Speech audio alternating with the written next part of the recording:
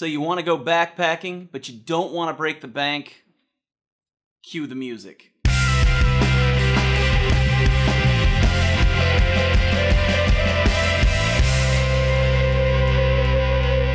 What's going on, guys? I'm JK, and this is JK is Hiking, where I am all about backpacking, hiking, and gear. And today we're going to talk about getting out in the backcountry without having to go broke in the process. So here we are 2 months into summer, and you're wanting to get into backpacking.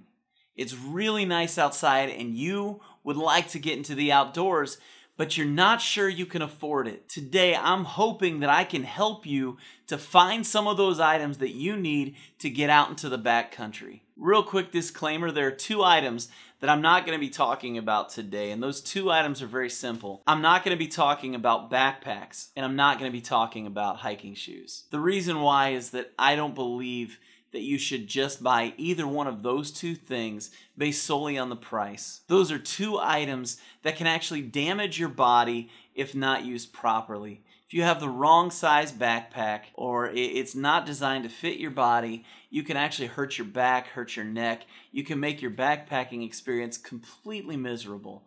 So I personally would rather have you go out to your local outfitter, try on all the different kinds of backpacks that you want to, and pick one out. Go online and look at different companies. Find something that fits you and be willing to fork out maybe a little bit of extra cash for that item. There's also the option of getting online and finding those items used after you've been at your local outfitter if you're not really wanting to spend a premium price on a brand new piece of backpacking gear. It's better that you find what's good for you at the price that you're comfortable with than just find the cheapest thing that's out there. The other thing I don't believe we should ever go cheap on are hiking shoes. Plantar fasciitis, black toes, sore feet, blisters, these are all things that can happen if you don't have the right shoe.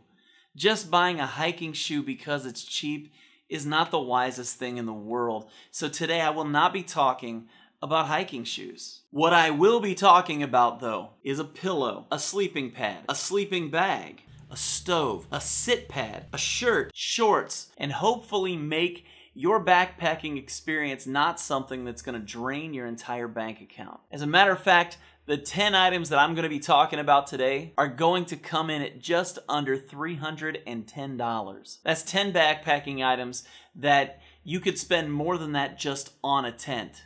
Oh, and by the way, the tent's included in this. The first item that we're going to talk about today is this guy right here.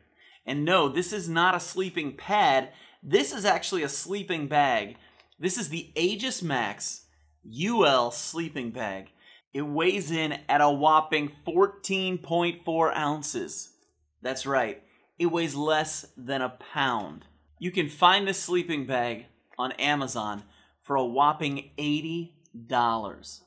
I defy you to find a down sleeping bag that weighs less than a pound that comes in at $80. But I will tell you, this is a great little sleeping bag. I've taken it out on several trips. It's very comfortable. It's not something you're going to take out into winter conditions. But in the heat of the summer, this is the perfect sleeping bag. As you can see, it compresses way down in size. So this is a very, very good sleeping bag to have. And it only costs $80. Here's the actual sleeping pad. I picked this up just before I climbed Mount Kilimanjaro in 2016. I wanted a sleeping pad that was lightweight, that would get me off of the ground, but would still have some firmness to it. And truthfully, this is a very firm pad, but it's a very comfortable pad. Weighing in at only 14.4 ounces, it actually weighs less than my Nemo Tensor insulated sleeping pad that I use now. For a sleeping pad that weighs in at 14.4 ounces, it only costs $39.95, less than $40 for a sleeping pad. If you're looking for something you can trust, if you're looking for something that's lightweight, and if you're looking for something that's not going to break your bank, this is a fantastic sleeping pad. My back isn't the only thing I'm trying to protect when I'm on the trail. I also like to protect my backside. What I have here is the Freewind sit pad. I've said it before, I always take a chair with me when I go backpacking. But when I stop for lunch or a snack, I don't want to have to set up my chair. I want to set this up and know that I'm not going to be covered in dirt or mud or rotten wood or whatever else I could possibly be sitting on. These things are fantastic. You can find them on Amazon for $4.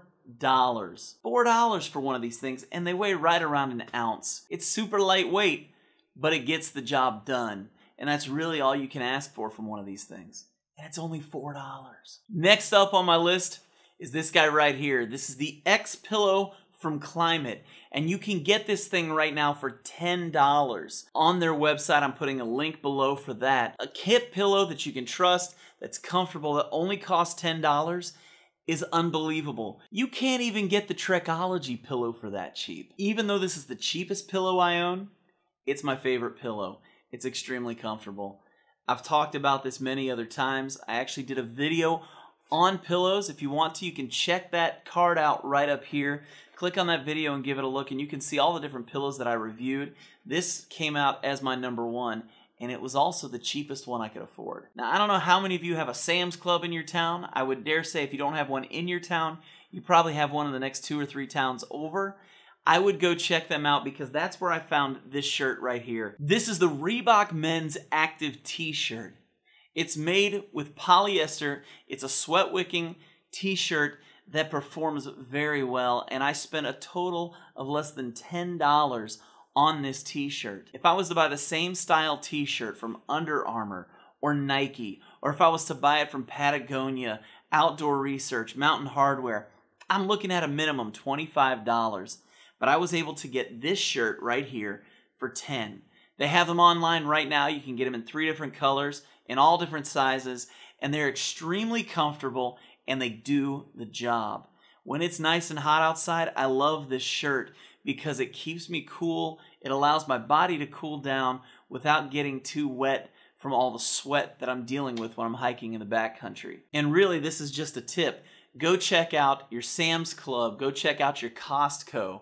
Check these places out and see what they're selling. You may find another deal just like this. You don't have to spend crazy amounts of money to get active clothing that you're going to be able to wear when you're in the backcountry. Again, I don't want to spend a lot of money on clothing, and so I've got these shorts right here. These are the Russell Athletic Dry Power 360 running shorts. This actual model isn't made anymore, but I bought these for $11 at my local Walmart, and these are my favorite hiking shorts. If you haven't realized it already, you don't have to wear hiking pants or hiking shorts to go hiking. You just need to find what's most comfortable for you and that's going to perform well when you're in the backcountry. And for me, I personally like to wear running shorts when I'm out in the backcountry. The new version of these shorts come in at $9.44. And when you can spend less than $10 on them, I say you go do it. Like many other backpackers, I use the BRS 3000 stove. This mighty little piece of equipment weighs in at a whopping 25 grams, but it performs wonderfully. I watched some videos of guys like Darwin and Bigfoot and some other guys, and it just seemed like everybody was talking about this little stove that only cost $16.95. That's right, this thing is so cheap. You're going to spend $40 or $50 to get an MSR or any other name brand stove. And this guy costs $17. They're all over Amazon and they're super easy to find. I've heard a lot of people say that they've seen these legs bend under a lot of heat. And personally, I've never experienced that. This stove has been fantastic for me. And I've been using it for a little over a year now. It's never failed. It's worked every time. And for $17, and less than an ounce, you can't go wrong with this stove. Next on my list is a tent, the Midori Solo tent from Eureka. I got this as a Christmas present a couple years ago. It weighs in at about 3 pounds and 10 ounces, and it's a single person tent, and it gets the job done. The Midori Solo tent costs $129 directly from Eureka's website. You can go on there, browse all the different tent options, but the Midori is a fantastic option. It is lightweight. It's not ultralight, but it is lightweight, weighing in at about 3 pounds and 11 ounces, and it costs $129. It's hard to find a good tent from a manufacturer you can trust that's going to hold up under harsh conditions. If you're looking for an inexpensive option from a brand that a lot of people trust, you should check out the Eureka Midori Solo. It's a great tent at a great cost. There's two other places you can save weight and you can save money when you're going out backpacking, and the first thing is a water bottle.